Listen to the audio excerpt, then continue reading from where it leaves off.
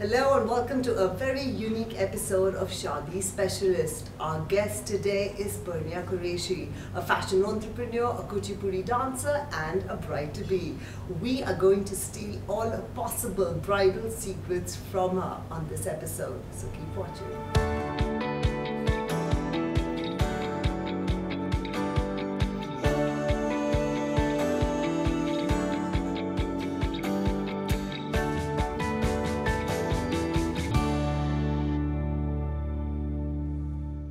Congratulations on your wedding. Thank you. And we've seen some very exciting pictures of your bachelorette in Mexico. Yes. So please give our viewers advice on what does it take to plan a fantastic bachelorette. Honestly, I can't take much credit for it. I think the only thing you need to begin with is a location. I was quite clear that I wanted to go to Mexico. I love Mexican food and I just had never been. So it's always exciting to go somewhere new. And so I knew the location. So I told my friends that, okay, this is the location. And now everyone figured it out. So then that was like my contribution. So it worked out really well. It was a really big group of girls.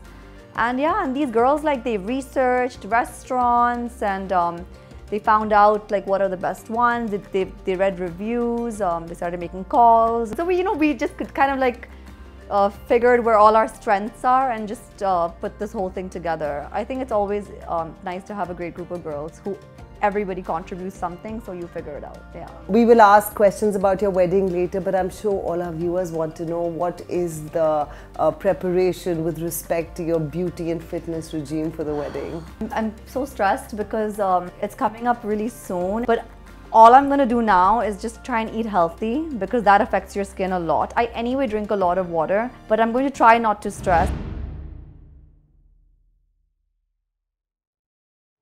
So last year saw a lot of celebrity weddings. Yes. Any that you found personally inspiring? Let's begin with Sonam's. Because I was there, what I liked about her wedding was that her as a bride, she was not stressed. She was just so happy. She was like ecstatic. Like if you can be like that on your wedding day, those are goals. You know, of how she just was, just her whole attitude and the way she was during her wedding. That was amazing. Deepika's wedding? Going somewhere beautiful is amazing if you can do that. Even in India, there's so many locations, but a few photos that came out from her Lake Como wedding, it was small and she was in such a beautiful surrounding that everything is going to be stunning. You don't need to do anything after that. All the photos are stunning. So I think that was beautiful that they went to a stunning location. Anushka, like I said, like her, she just looked radiant. She looked fresh. It almost looked like she had no makeup on, but she had makeup on. It was this look where she just looked, I don't think she's ever looked more beautiful. And just for me, the way she looked and her outfit and makeup, especially makeup and hair, those were goals, amazing. All right, and what about Priyanka's? It was really grand, historical location. It was a palace, and that palace has a really cool architecture. It was, I think, one of the last palaces to be built. So I think, again, doing it in a place where it's visually stunning and has great architecture will also give you amazing photographs. And the scale, everything in her photographs, the scale was so big. So I think that's amazing when you're choosing a location. You can choose somewhere where everything looks grand. Last year's wedding calendar ended with Isha Ambani's wedding. What was the big takeaway from that? So from that, I think the biggest takeaway is Beyonce.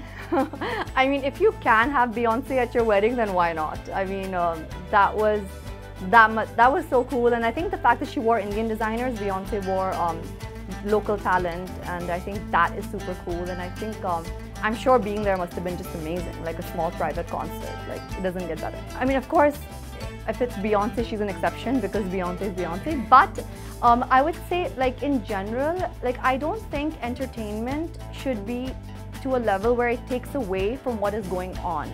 And I know a lot of people like do a lot of entertainment during their wedding, but I just feel like people forget why they're there. And I would never want the entertainment to overshadow my wedding unless it's Beyonce. So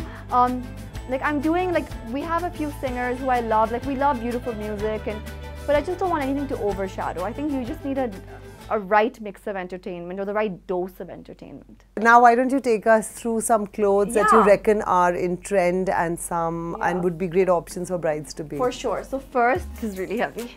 This is a beautiful bridal outfit. So basically, it's a chicken kari lehenga, and on top of that, we've done more work with like pearls and sequins and some kardana work, and it's really beautiful. And I love the color. I'm a huge fan of like soft pink. I think all girls look pretty in this color, especially Indian girls with like all shades of brown. Our skin color is very complementary to soft pink. It has a gorgeous dupatta. I can show you. You can see it. It's stunning. Yeah, you can open it in fact and see it if you want. It's a beautiful dupatta. It's lovely. Yeah. It's really So I mean, and I love the color. Yeah, right. And like so it is something that girls are now opting for, like softer silhouettes and softer colors. So another way to go, which I think is very chic, is this whole Banarsi look. It's really simple, and this is really beautiful again, even for a day wedding or even like another function, like the Sangeet or something. And because the lehenga is simple, you can go a little heavy on the jewelry. So I've just put together this set. It's from one of our brands also, called Polki Box. There's a jhumar, you know, instead of a tikka, you can do a really beautiful jhumar, and that's also like kind of nice and on trend and something different, you know, that very nice old worldly look. Then the third look, I think for a cocktail now, a lot of people are doing like drape sarees. That's a huge trend, with like a nice blouse and like tassels, and those kind of like fun sleeves are a huge trend. So for something like that, I think for your cocktail, you could do a beautiful like tasseled blouse with fun sleeves, and yeah, and it's something like a beautiful drape saree and like a metallic would be beautiful for like a cocktail or a sangeet or even a reception. You know, you can opt for like a nice drape saree instead of a gown or a lehenga, which a lot of girls do.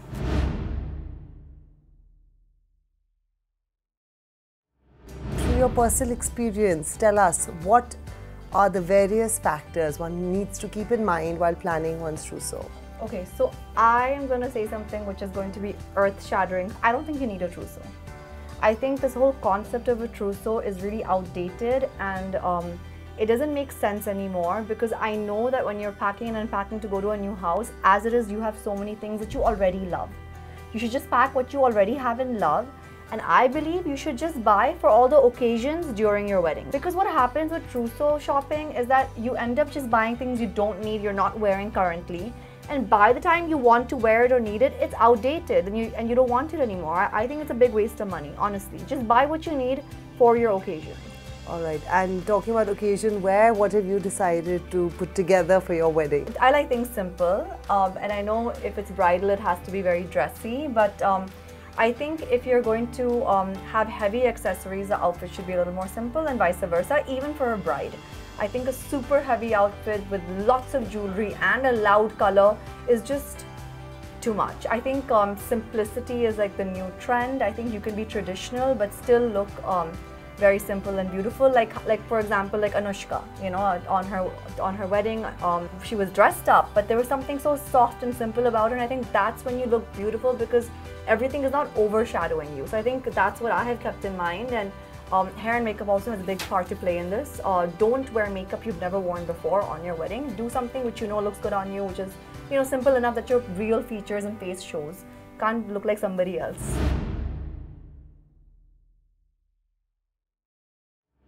Now, what advice do you have for people in terms of how can they wear their lehenga again in the future? Because it's a heavy and expensive garment which tends to be kept in the cupboard. Their bridal lehenga? How can you recycle your bridal lehenga? If the dupatta is very heavy, make a lighter dupatta later. So then that way you don't have to worry about it.